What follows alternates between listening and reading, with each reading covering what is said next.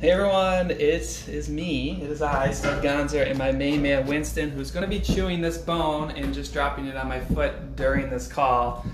Winston's just coming back from being in a doggy hotel, and I was away for a bit and I hurt myself, and I'm not happy about it.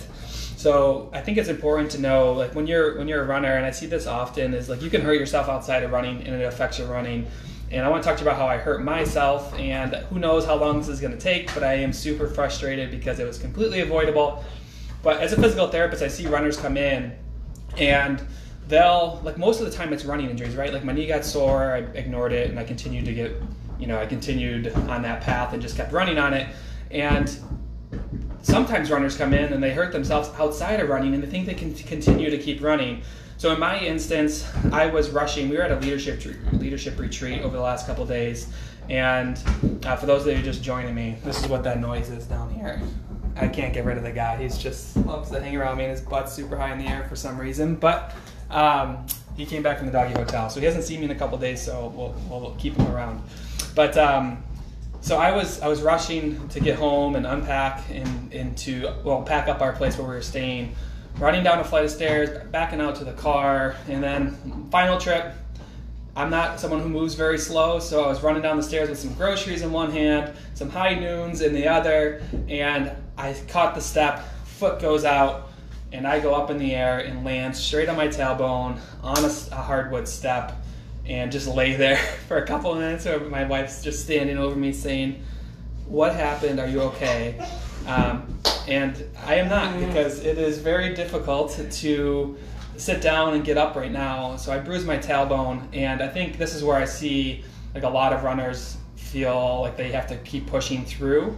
And I don't know how long this is going to take, but I can tell you that I can barely get out of my chair right now. This is what is also going on right now. But sometimes things happen, and sometimes you have to, say, ah, shit, and try to just not worry about it. But if you look at my Strava, I ran really strong and really good through the hills where I was when I was away, and now I'm assuming I'm not going to be running for a couple weeks here, which really stinks, and it's a bummer. But just know, like, things happen, you get hurt. I'm sure I'm going to change my tone and be super grumpy in the next couple of lives, but if this happens to you, if you ever bruise your tailbone, let me know how long it took. I kind of had an idea because I see runners do it all the time when they do exactly what I did.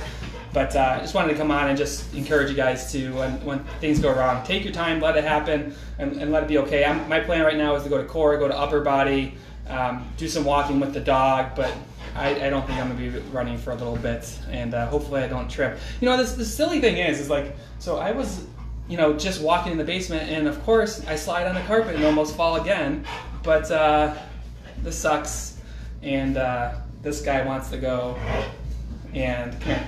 I would lift him up and show you guys, but I can't, because my tailbone hurts. We're going to go outside and play some Frisbee. He's not happy. Hey. I'll talk to you guys later. Hopefully my tailbone heals in a day. Not going to happen.